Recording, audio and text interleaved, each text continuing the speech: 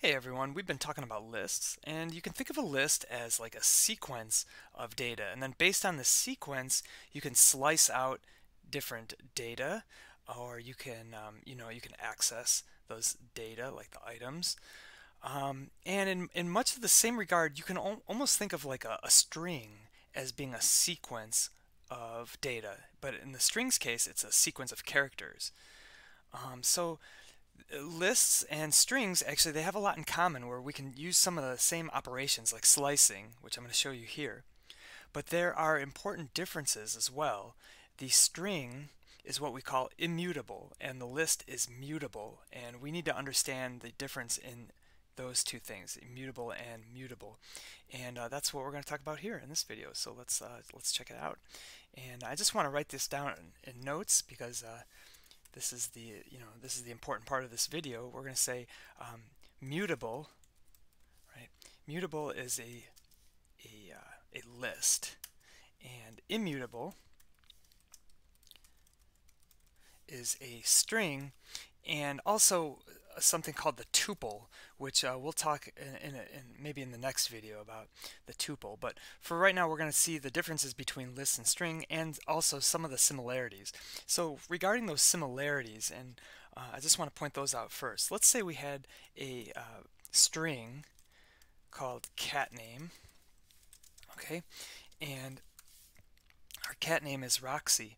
Now, what I was saying at the intro was that we can think of Roxy as being a sequence of characters. And if we can think of it like that, then we can use a lot of the same notation or the syntax that we use for lists. Like even though cat name is a string, I can still use index notation here and say cat name 0. Cat name 0 is the capital R because capital R is the 0th index.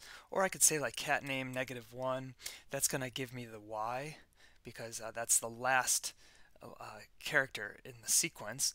Or I could say, I could slice this thing even. I could say 1 to 3, right? Cat name 1 to 3, that slices out the O, not the 0, and the X because the O is at index 1, X is at index 2, and remember this is up to but not including index 3, so that gives me the O and the X.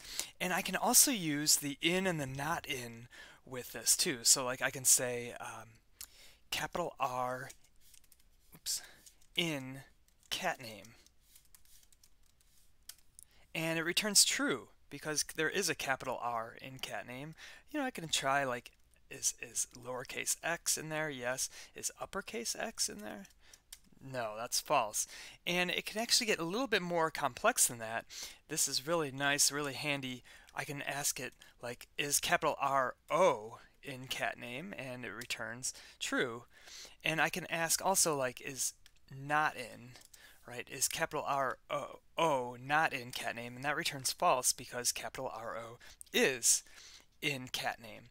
And so because the word in works with strings, just like it did with lists, we can also loop through, using a for loop, each character in the string. So I want to show you that right now. Let's say we have this cat name, and I'm going to say for I in cat name, colon. And so what this is going to do is it's going to set I equal to capital R, then set I equal to O, and then I equal to X, and I equal to Y. And just in this little simple demonstration, I'm just going to print some asterisks, and then followed by, we're going to concatenate that with the ith character, and then maybe some more asterisks. And you see what it prints out here, the asterisks with capital R, then with O, then with X, and then with Y. So that's pretty cool, right? So we can loop through each character in a string, just like we could loop through each item in a list. So hopefully you're on board with me when I say that lists and strings have a lot of similarities between the two of them. They're both sequential. Now I want to point out the differences between the two, and I'm just going to start by clearing everything. Let's reset. Okay. And again, I want to point this out to you that a list is mutable. That means it can be changed. And so I just want to remind you, let's say we had a list. We'll say name as list, and we'll say Roxy is the first item, and the second item is and the third item is cat. Okay, so my name as list is Roxy a cat. Now, if I wanted to instead have it say Roxy the cat, then I could just do something like this. Name as list, and I could access the firsteth item in the list, right? That is the item at element or index 1, right, which is the A, and instead I can overwrite that. That is, I can change it to the, right? And so now if I look at name as list, now it's Roxy the cat. And so lists can be changed, as you just have seen here. And we can use, the del keyword. We can append, we can insert, we can remove. We can do all these things to the list because a list is mutable. Now let me show you the same kind of situation, but using a string. So I'm going to clear this, and we'll just say name as string, and then I'm going to define a string that says Roxy a cat. Now, so now I have this name as string in there, Roxy a cat, and if I want to change the A to a the, you might think, well, let's first locate the A, so that's at index 0, 1, 2, 3, 4, 5. Let's just make sure that that's true. Name as string 5 is the A. So you might want to try this. Name as string, we're going to set that 5 equal to the, right? We want to change to the. And we can't do it. We get a type error. What we're trying to do does not work with string. Does not support this, and so we cannot do that, and that's because the string is immutable. It cannot be changed. Any variable of type string cannot be changed. So the only option we have then is to slice out Roxy and slice out cat and create a new variable with the instead of a. So for example, new name, okay, I will slice out Roxy, so that will be I'm going to give myself some more space here, just give me a second. Okay, name as string, and Roxy is at index 0, 1, 2, 3, and I'm also going to get the space 4, so I want 0 to 5 since the last index is not included.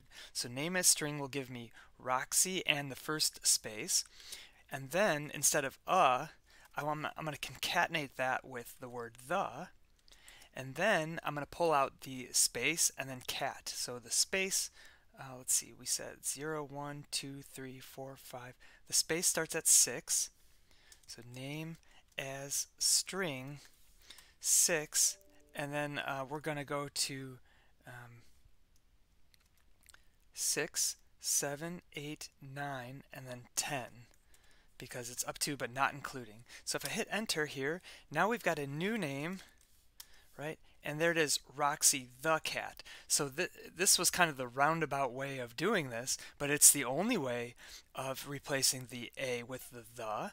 We cannot directly replace A with the. We have to create a new variable here called new name, and then we have to slice out the words that we want, and then we have to replace the words that we don't want. And that is because a string is immutable. A string is immutable. And in the next video, we're going to start to look at another different type of variable called the tuple, and a tuple is also immutable. So I will see you then. Thank you.